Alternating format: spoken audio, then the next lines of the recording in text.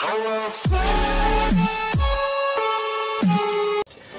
guys, it's Pop Freak, and we are back with another video. Sorry, I'm having hiccups. I've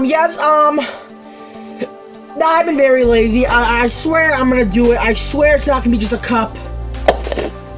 It's gonna have some whatever the design on it. I've been very lazy. Yesterday I got into a fight and almost got kicked out of my house, but yeah, I mean, we don't care. No one cares about me. Wink, wink. But yeah, basically what we're gonna be doing is we're basically gonna talk about the Funko shop today. Now, what it was the Harry Potter on cloak. And you guys are wondering, did I get it and did it sell out? No, I did not get it, and no, it did not sell out. Damn, Madame Maxine is a big lady. She's tall, y'all. I can't even stand her on that. God damn. Yeah, so this is, yeah, but overall, it did not sell out, and I did not get it. Hoping all the Harry Potter fans were able to get it.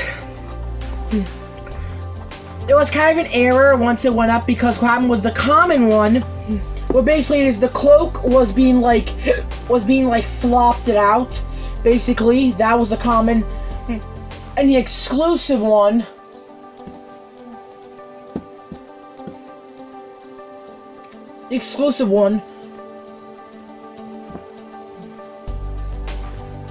had, sorry, I was trying to think, it had on it, like, I don't know, it's the same cloak, but they put up the common, and that sold out in seconds, which I actually already did,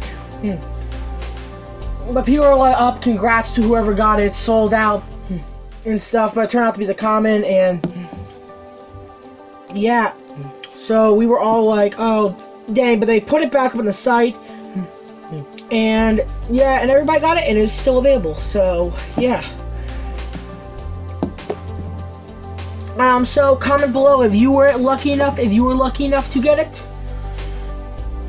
And yeah, guys, that's gonna wrap it up for this video. Don't forget to like this video, subscribe to this most amazing YouTube channel on earth. Hit the bell to never miss a video of my pop stuff I do. And yeah, I'm out.